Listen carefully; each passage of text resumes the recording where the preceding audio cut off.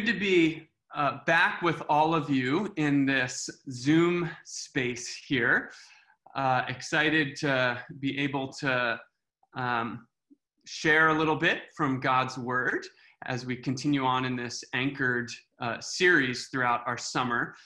Been having a good last 3 weeks. So 3 weeks ago to the day, to the morning, our daughter was born, Madison Riley Prickett. And my wife, Jessie, was a champ. I mean, just so strong and amazing. It was a long labor. But she just did an incredible job. And it was, three weeks ago this morning, Sunday morning, when Madison, you can kind of see her swaddled up over there. And I see Gabe doing something on my screen. You've been a great big brother, Gabe. You've just been awesome, and you're doing a great job. So anyway, we're having a good time figuring out how to become a family of four and get sleep in the midst of that. So as we go into it this morning, I'm grateful for coffee and a little bit of adrenaline that comes in teaching God's Word as well. So I see I think some amens happening there.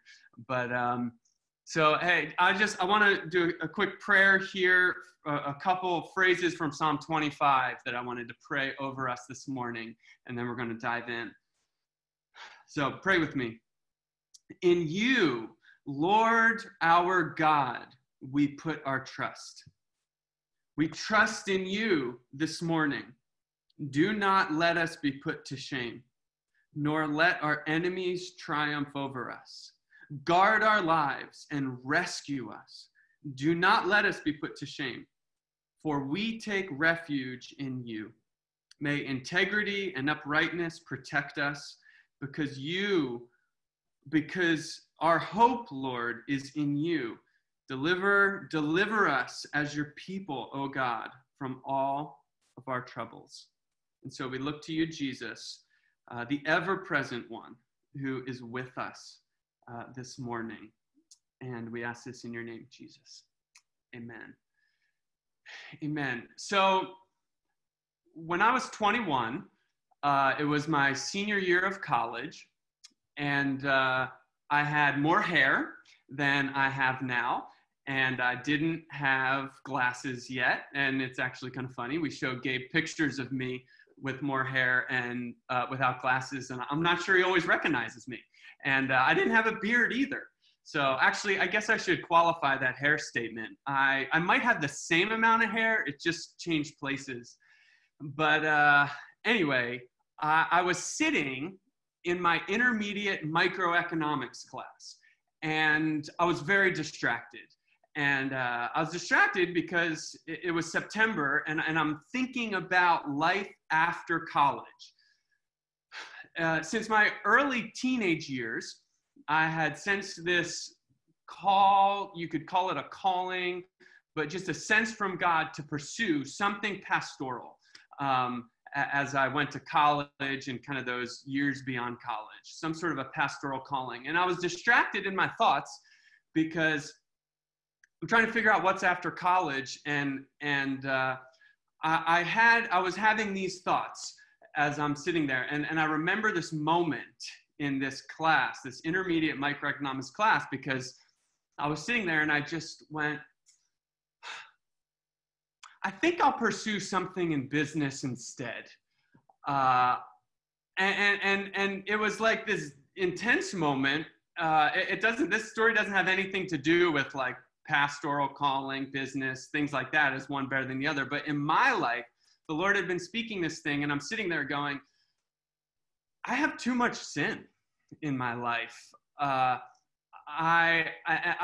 felt like a failure as I was thinking about this next season of my life. I've shared in other contexts about this place of sexual addiction that I was fighting and struggling and hadn't had the victory and the breakthrough yet that I was hoping for. And so there was this place of failure that I felt.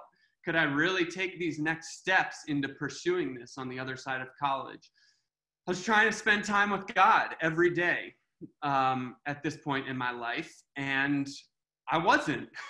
And so I felt this place of shame and discouragement associated with that. I remember feeling really inadequate by a lack of experience in things related to public speaking, preaching, teaching, different things that you might, and other aspects associated with maybe this pastoral vocation. And so here I am, and I'm just going, I don't know if I can pursue this stuff, even though I have felt the Lord leading me that direction.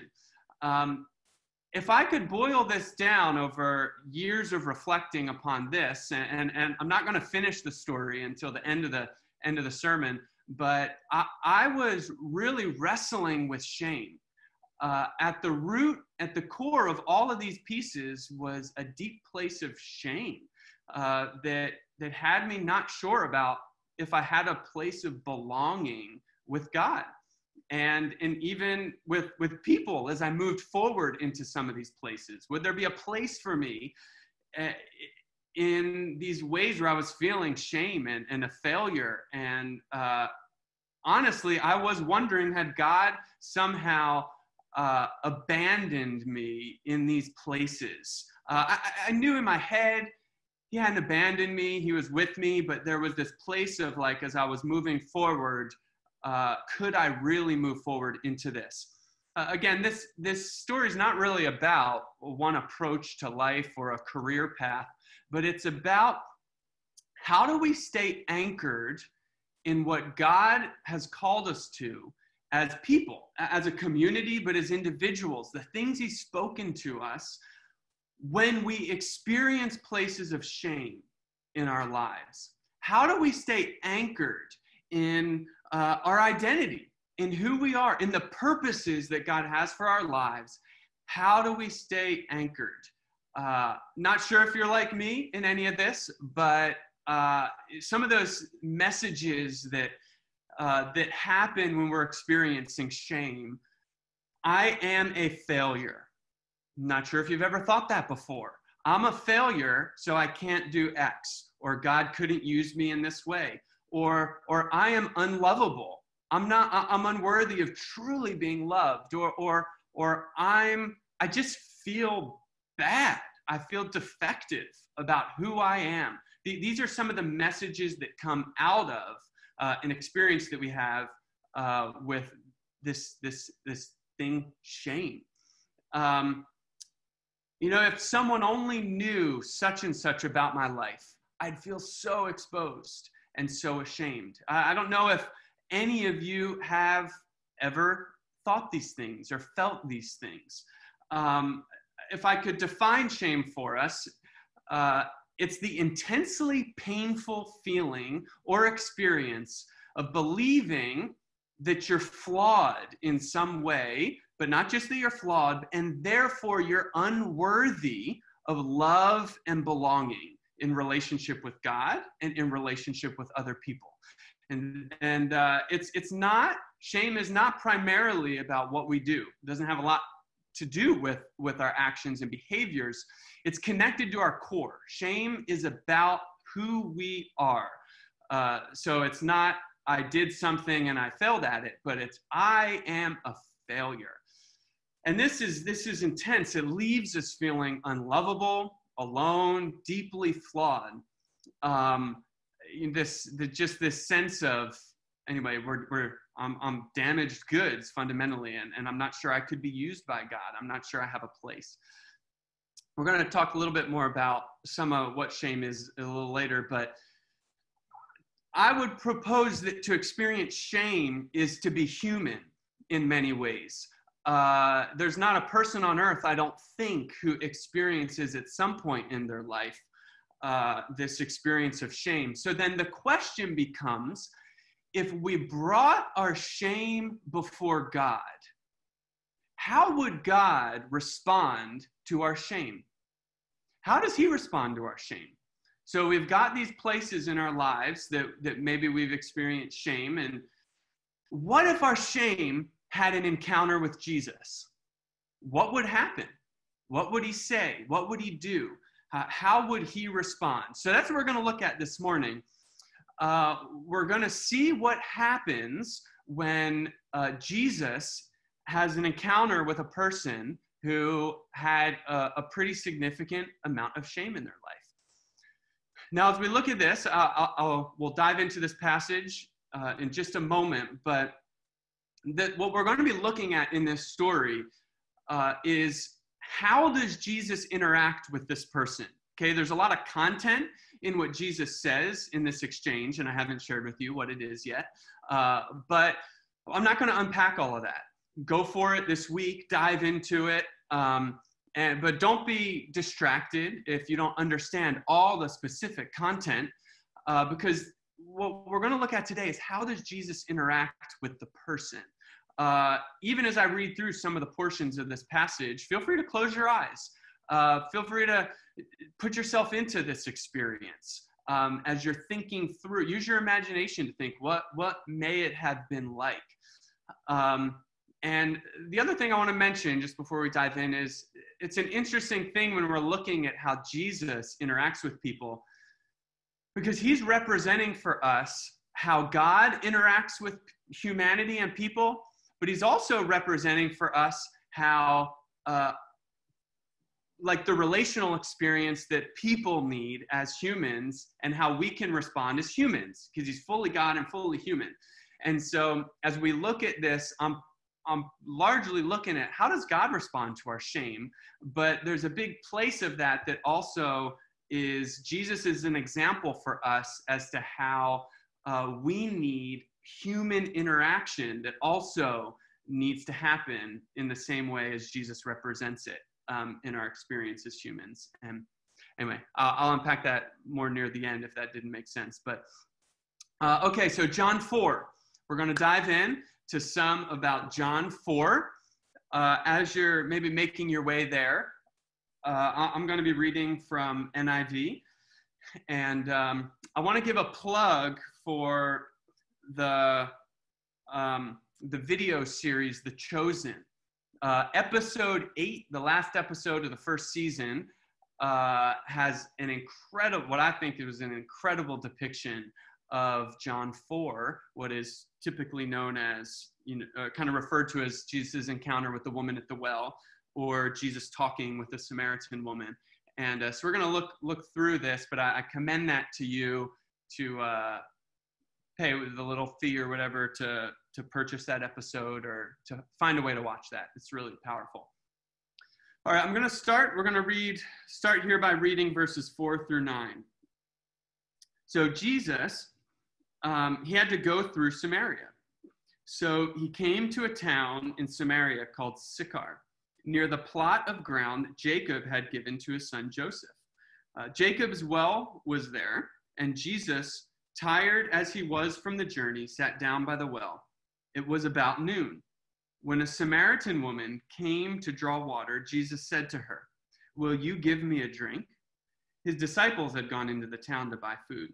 The Samaritan woman said to him, "You are a Jew, and I am a Samaritan woman. How can you ask me for a drink? For Jews do not associate with Samaritans."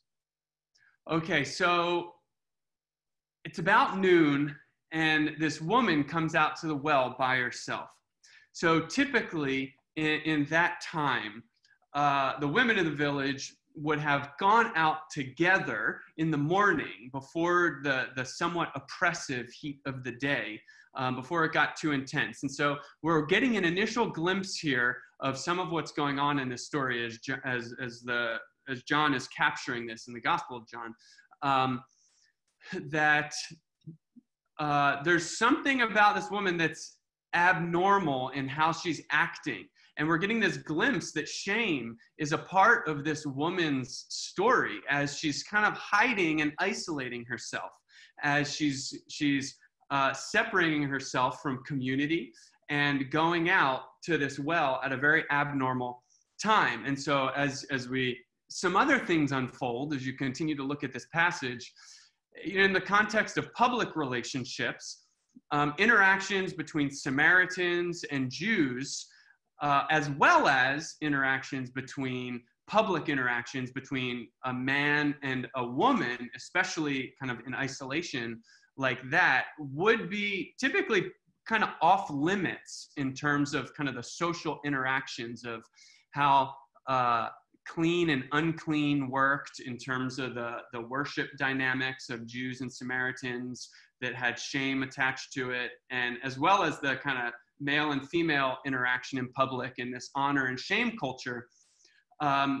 There's a lot of more than even undertones, but of shame dynamics in relationships happening in this passage. And then we'll find out even more as we go that there's this added layer of shame related to her having had, we haven't gotten there in the story yet, but 5 husbands in the past, and living with a man who wasn't currently her husband. And we don't, it's a little hard to fully know, is the shame associated with sin or things that were done to her that was her doing. There's some things we have to conjecture a little bit about what all's going on in her situation there, but it is pretty safe to say that shame is a part of her story, and that as this story is unfolding, the gospel author is drawing this dynamic out of how significant it was that Jesus is interacting with her, and that there's some things that we're supposed to be learning about how Jesus interacts with her, and how God wants to interact with humans in their places of shame. I was actually, I had kind of studied some of these things and was kind of going this direction, but I was still thinking to myself, okay, am I reading too much into this passage? Is this really a significant, is shame really front and center? And it was interesting. I was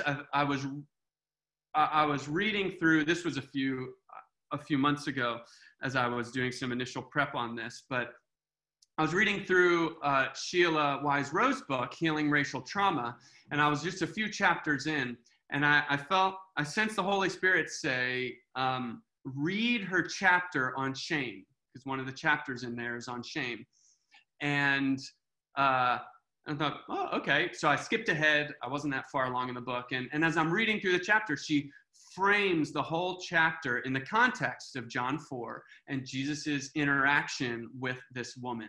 And so anyway, even as I've been living in this passage and processing it in my own life, that was kind of a final little just wink, if you will, of the Holy Spirit going, you're on the right track. Keep going with this.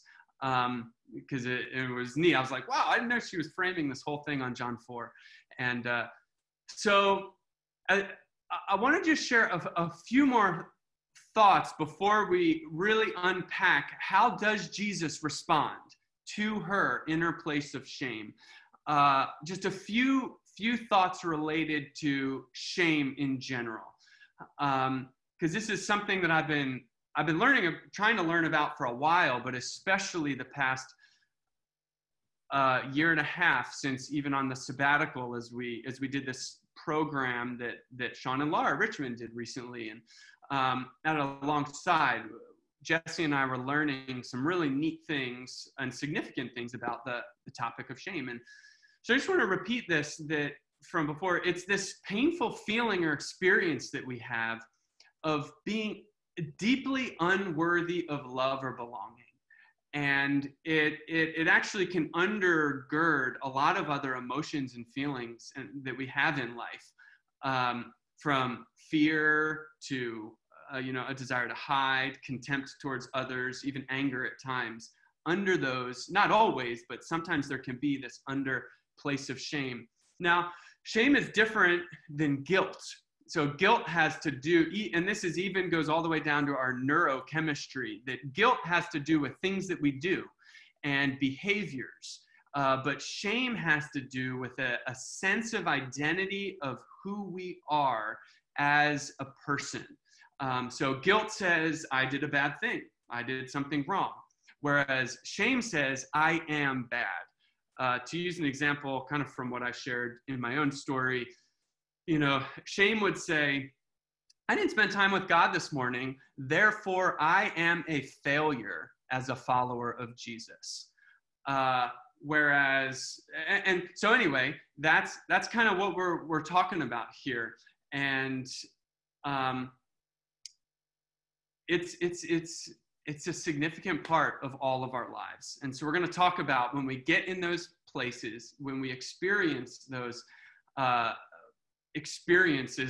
we experience the experience of shame, how does God respond to us? And what hope does he have for us to anchor us in a way that transforms, heals, and removes those places of shame in our lives? Because that is what his purpose is for our lives and for these places of shame. And so my contention is that there's no shame in heaven, and God's desire is to be removing our places of shame here on earth. But in many ways, this journey happens over the course of our lives. When we come to Jesus initially, his purpose is that shame would be eradicated and that we wouldn't have these experiences, and that we'd be able to walk into the full calling of who we are as sons and daughters of God.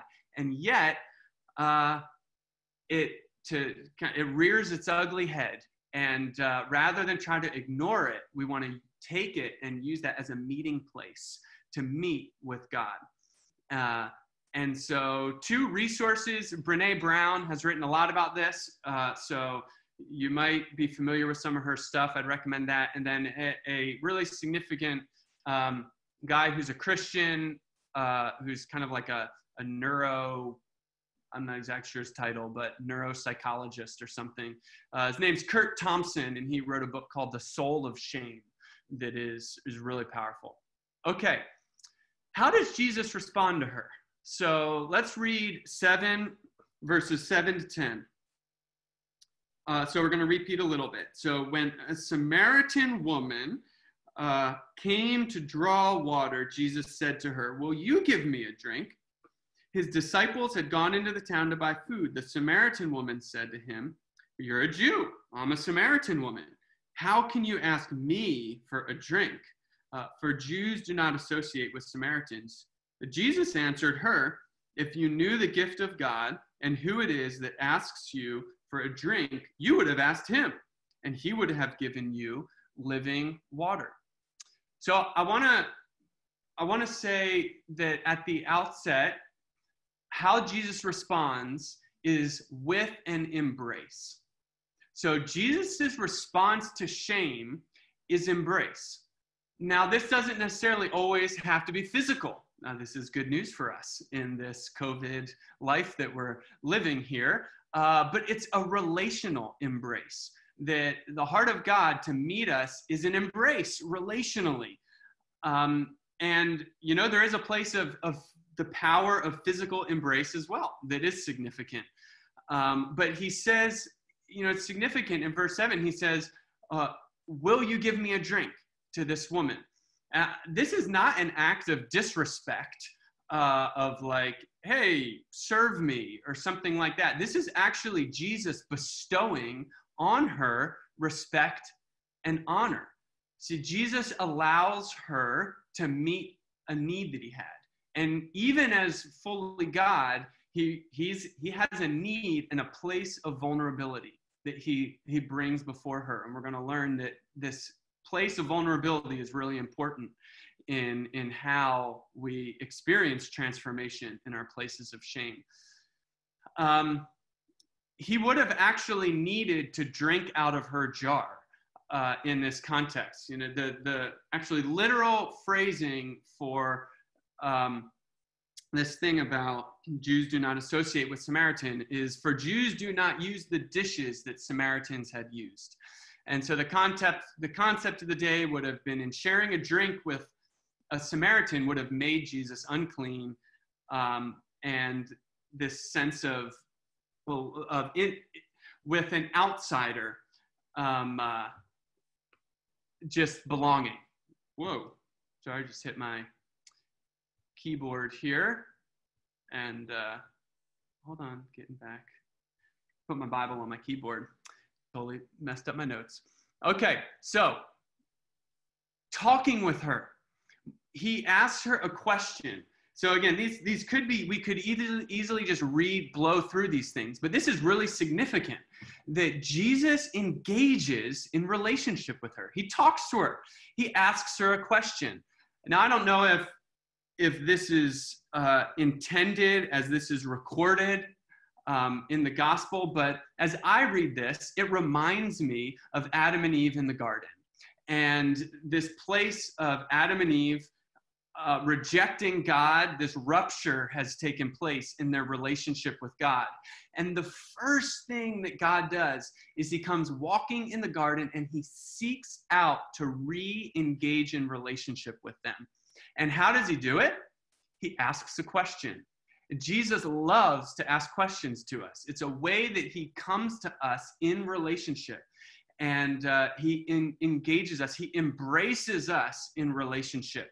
So no matter what places of shame we have in our lives, he engages with us. And I would propose that his desire is to embrace us relationally as when he comes to us. So I'm going to keep reading. So we see this. Again, we're not going to unpack the content of all this, though there's rich and really good things in here. But we just want to see that typically there's a lot that Jesus is doing here, that he's breaking the cultural norms to say, I want to affirm who you are and come against any of the shame that you would experience. So let's see. We're going to keep reading. Verse 11, Sir, the woman said, you have nothing to draw with, and the well is deep. Where can you get this living water? Are you greater than our father Jacob, who gave us the well and drank from it himself, as did also his sons and his livestock?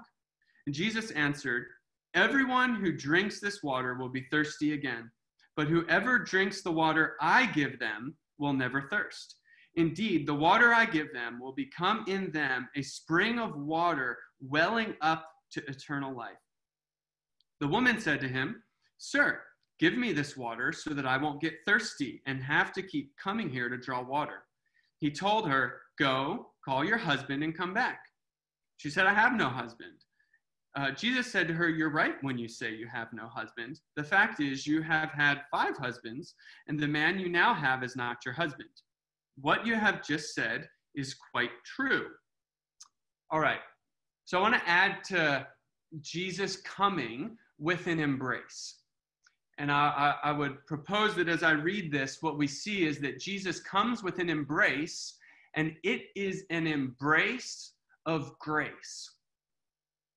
Verse 10, you would have asked him, and he would have given you living water. It seems as though Jesus is trying to say, none of your places of shame will hinder me from freely and fully giving you what I have to offer if you will just ask. You just have to ask. It's relational. It's free. It's whoever, and then it's whoever drinks the water I give them will never thirst. It's not the people who have their act together. It's not the people who work really hard at it. It's not just these few select people over here. It's not just the men. It's not just the ones who worship over in this temple or on this mountain. It's whoever drinks this water that I will give. And he's saying, if you would have just asked for it, I would have given you this living water. So that's grace.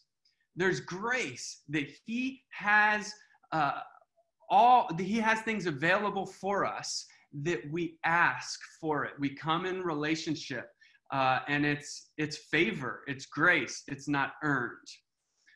So when our place of great shame and disgrace is out in the open, in verses 17 and 18, this piece about her, having had 5 husbands and even living with a man who was not currently her husband, he continues to engage in relationship with her.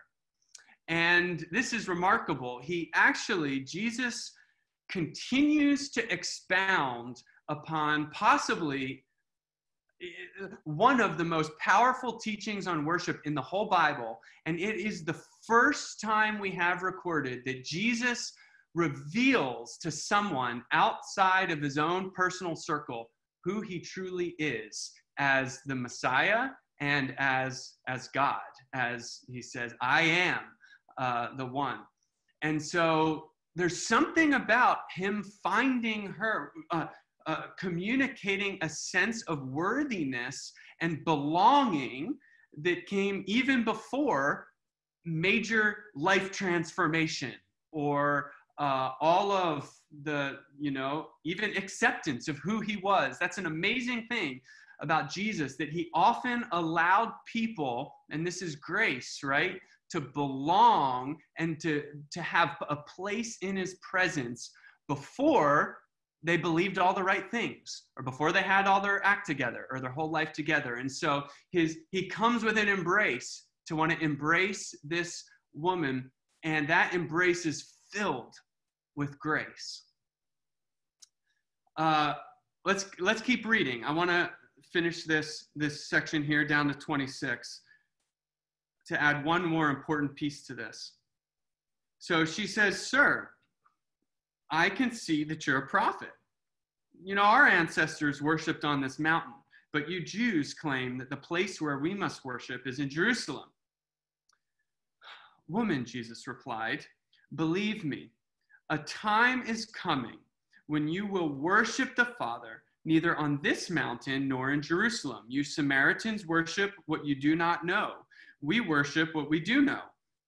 For salvation is from the Jews. Yet a time is coming and has now come when the true worshipers will worship the Father in the Spirit and in truth. For they are the kind of worshipers the Father seeks. God is Spirit, and his worshipers must worship in the Spirit and in truth." The woman said, "Well, I know that Messiah, called Christ, is coming. When he comes, he will explain everything to us." And Jesus declared, "I, the one speaking to you, I am he." So I want to add that when we see Jesus interacting with this woman, that it's an embrace of grace and truth. That Jesus comes to us in our places of shame, and if our shame was to encounter Jesus, it would encounter him giving us an embrace, a relational embrace, an embrace of grace and of truth. That this is what's needed to transform our places of shame. Now, I can be tempted to think, oh yeah, the truth is coming. Here we go. Let's bring the hammer now. Like, no, enough of the fluffy grace stuff. But I would propose to you that's not at all the type of truth that we see Jesus bringing here. And yet he's bringing truth nonetheless. But nowhere is there judgment. Nowhere is there condemnation found towards her in her place of shame. And yet there was a truth. And I would propose to you that this is an example of the type of truth that later in John, Jesus will say that if you know the truth will set you free. And that the truth, if we think that we're kind of hearing a truth from God or from other people, and yet it's not coming with it grace or help to set us free, it's probably not God's truth. And so in this case, what does this truth look like? It's truth about what God is offering. He says that those who drink from this, you could translate it as gushing up to eternal life in verse 14. This living water, that it would gush up in people to eternal life.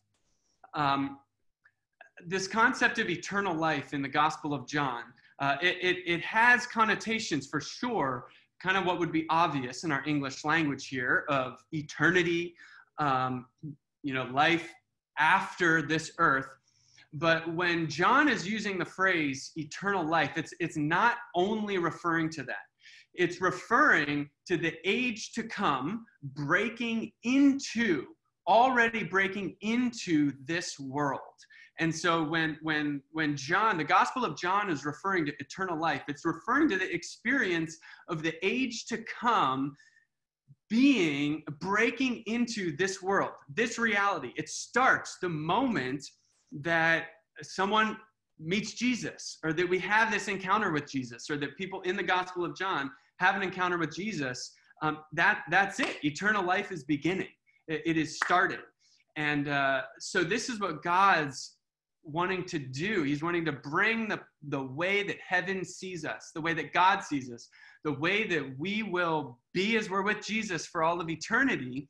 He's wanting us to live into that here on this earth, and he's starting to communicate those things to this woman. There's also truth about how God relates, or how we relate to God.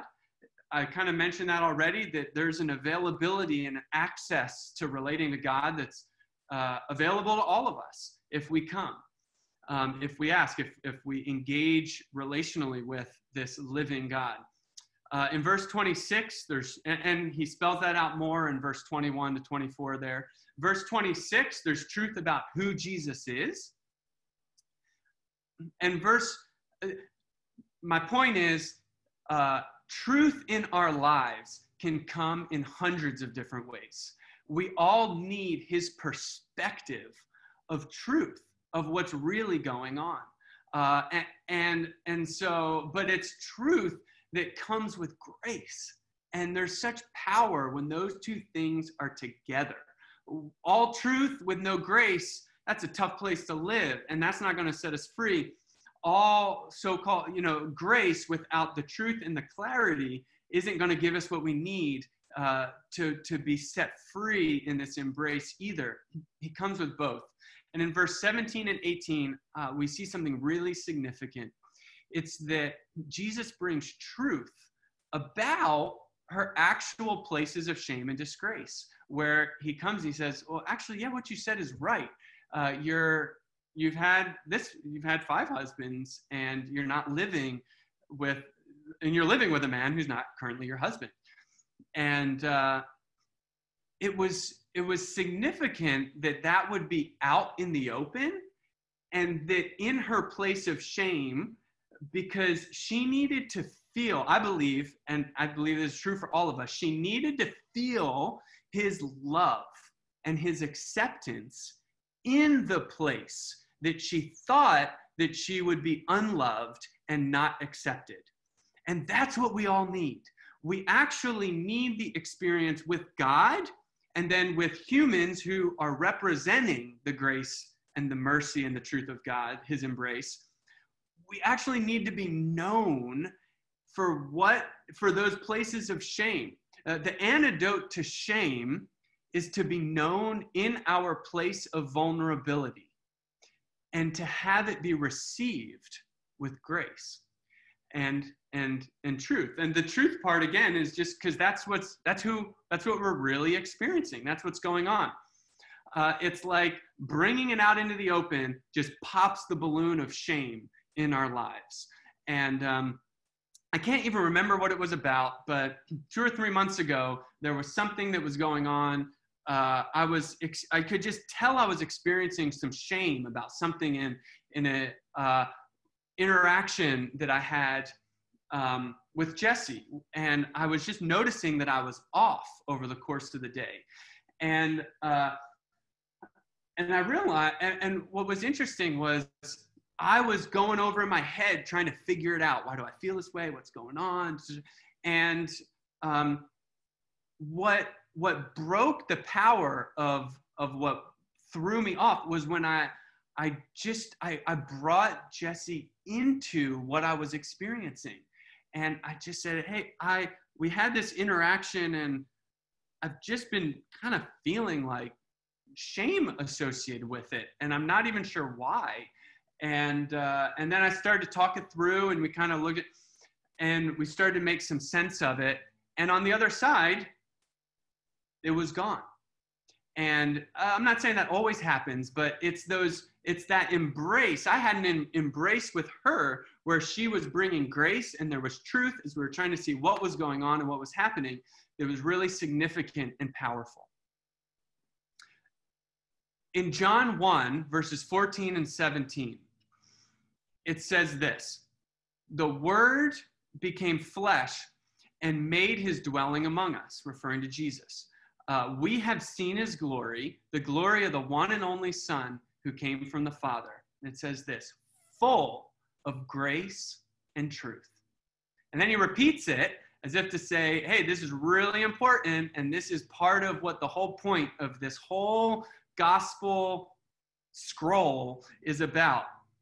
John 1:17, it says, the law was given through Moses. Grace and truth came through Jesus Christ. So when we have an encounter with Jesus, he gives us an encounter with grace and with truth. So how does he respond to our shame? With an embrace of grace and an embrace of truth. Sophia Ma is going to jump on at this point and share a story with us as we get close to wrapping things up here. Well, I'm going to get close to wrapping things up when she's done. But I'm going to pass this to Sophia because she's got some powerful things to share about this dynamic in her life as she has walked, as God has met her in some places of shame in her own life, and the freedom that it has come. Many of you have the privilege of knowing Sophia. For those of you who don't, she's been loving Jesus and following him for 26 years of her life through highs and lows, and is just a compassionate woman who knows Jesus well. And so wanted to invite her and have her share a little bit of her own journey in meeting Jesus and others who represented Jesus in this way.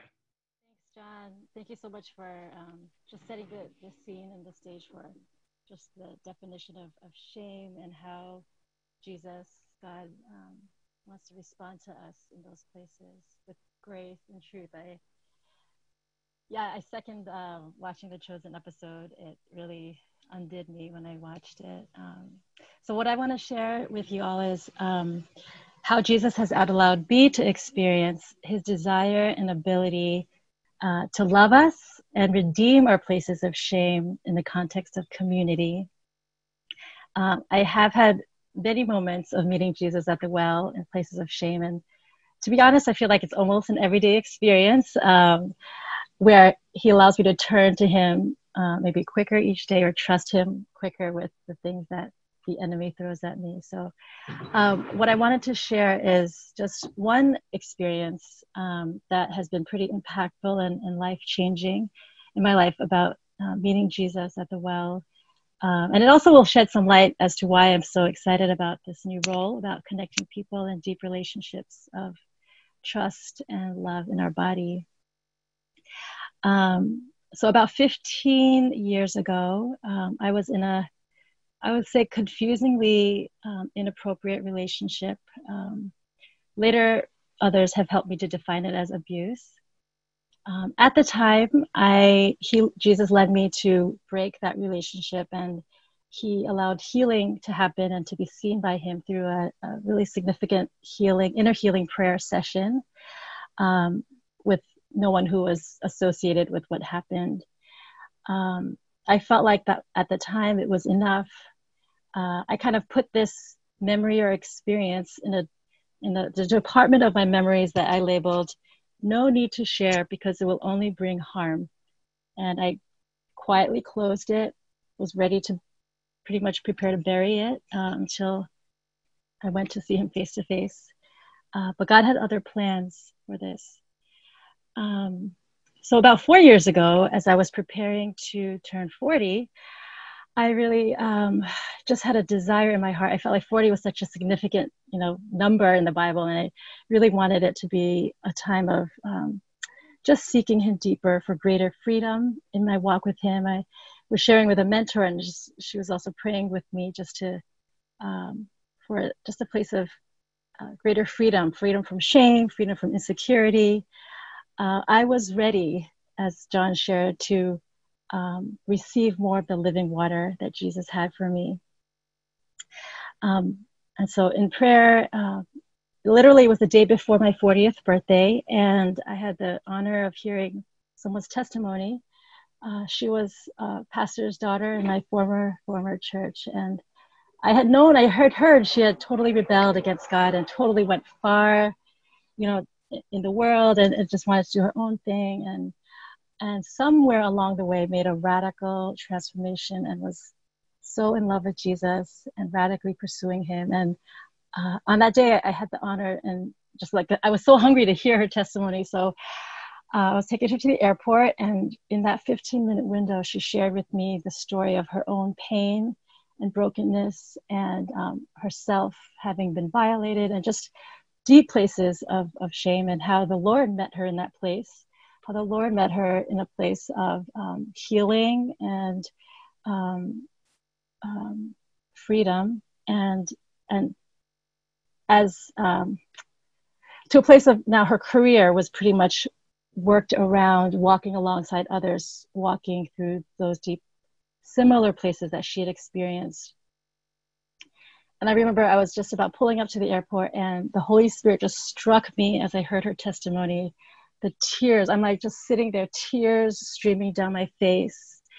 At that moment, I felt like the Holy Spirit said, I want to redeem. Like, I hadn't thought about this memory that I shared about earlier. I just kind of hit it, but I felt like he was bringing it up and saying, I want to redeem that story in your life.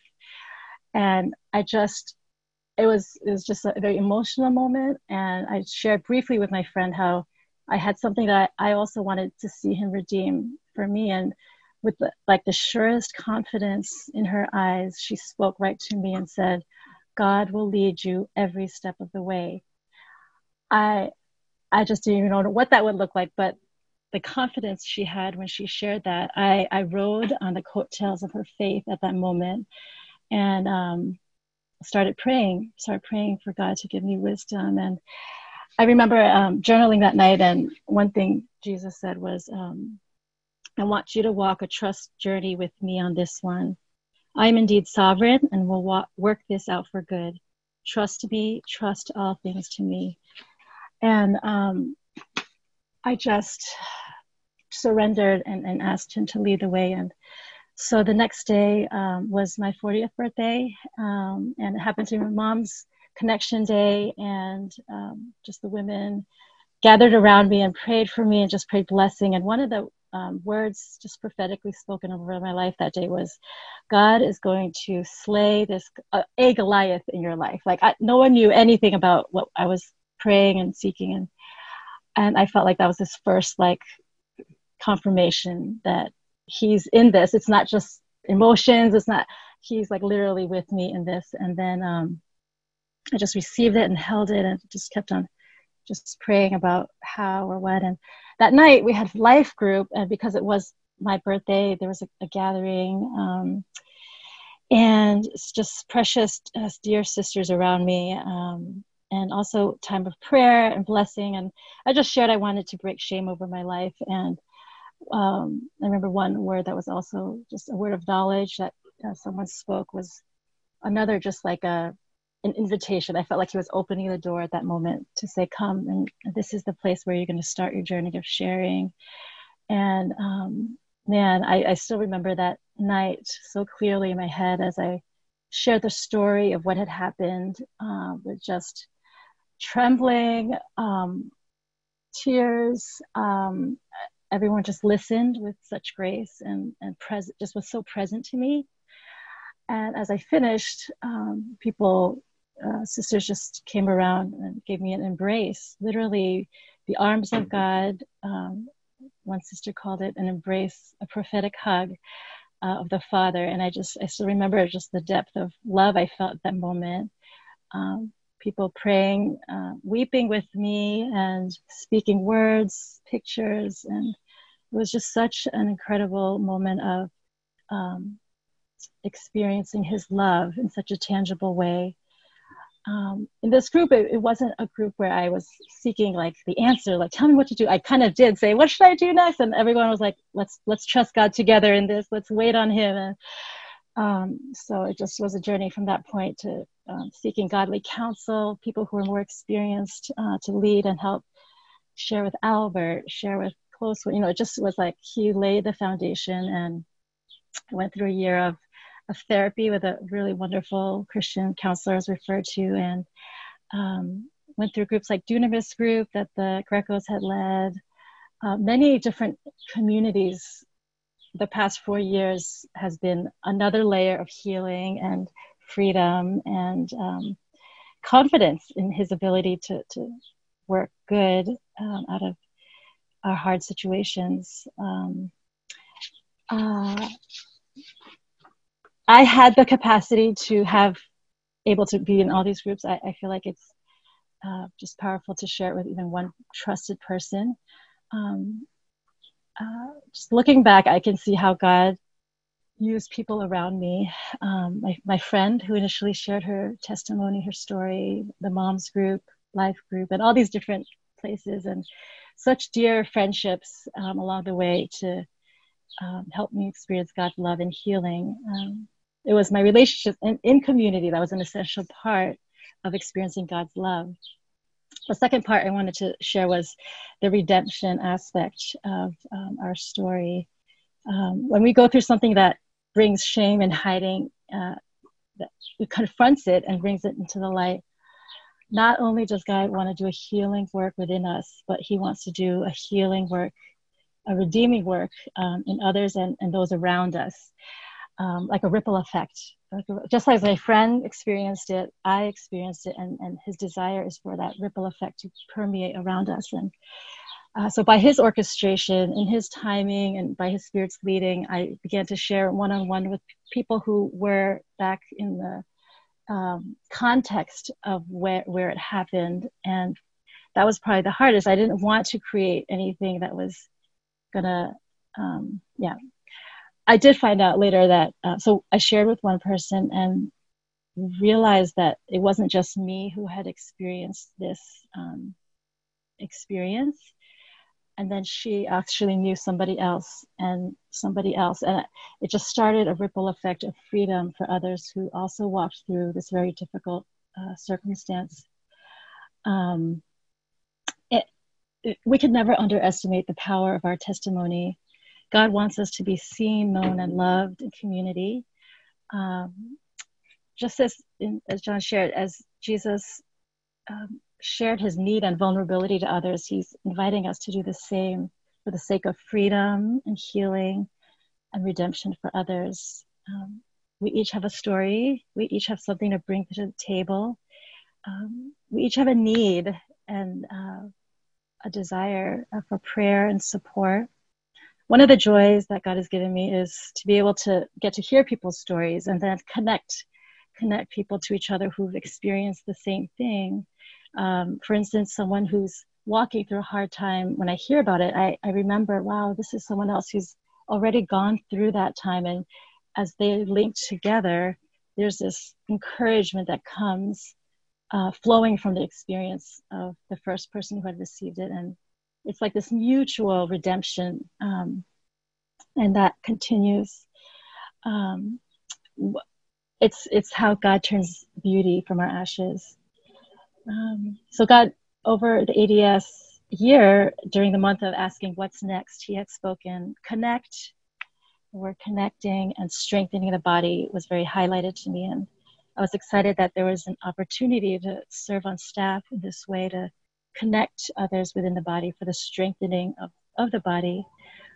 So my passion and desire is that we would have deep, intentional connections within our community that foster a place of God's healing and redemptive work in our lives, so that we can walk confidently out in the calling he has for each and every one of our lives. I'm so thankful to be here in this body where the DNA has already been that way. That's why I feel like God allowed the circumstances to be such that it was a safe place to share and be connected. Our prayer is that everyone would be connected into community in a deep way that fosters a place of centering on God and his presence, anchoring ourselves to him and his word, his truth, where deep, vulnerable kingdom relationships are built where we can be strengthened and discipled by Jesus to love one another and obey his call on our lives. I just want to give thanks, so much thanks for those who have been part of the journey, who were there in that very room when I first shared.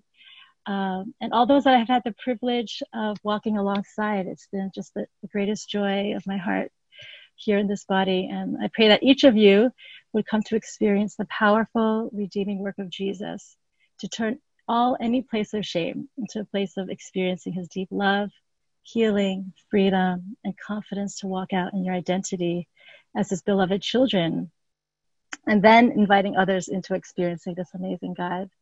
Each of us has such an important part to play in the giving and receiving of his love. I just feel like when we're anchored together, we're that much stronger, and that much more the glory of God emanates from us as a body. So I look forward to how he will continue to draw us closer in his love, to love him deeper and to love one another deeper in community. Thank you. Thank you so much for sharing that and even just modeling for us, being vulnerable and letting us into the way that Jesus has embraced you. It's so powerful.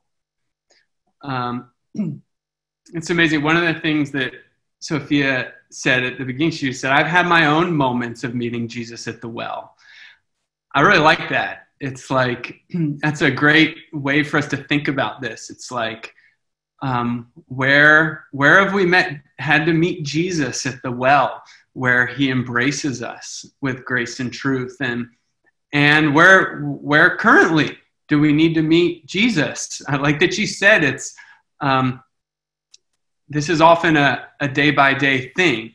When we come to Jesus, he does purpose and desire that shame would not be a part of our lives. But yet we live in this tension of he wants us to fully experience that, but we still experience it because we live on this broken earth. And so it's powerful.